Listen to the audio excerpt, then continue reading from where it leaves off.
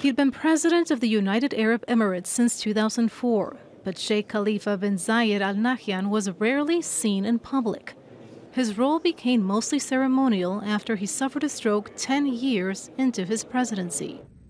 The country has begun 40 days of mourning. Flags will fly at half-staff and ministries will close for 3 days. May the nation's beloved deceased leader be covered by God's mercy, and may he be admitted into the wide heavens. May God grant us patience in serenity.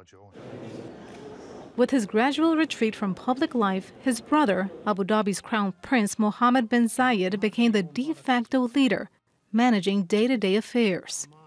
But Sheikh Khalifa was widely credited with helping modernize the UAE. He oversaw economic reforms and backed the purchase of English Premier League soccer club Manchester City.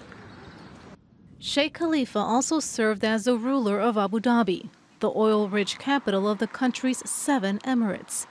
The world's tallest tower in Dubai is named the Burj Khalifa in honor of the late ruler.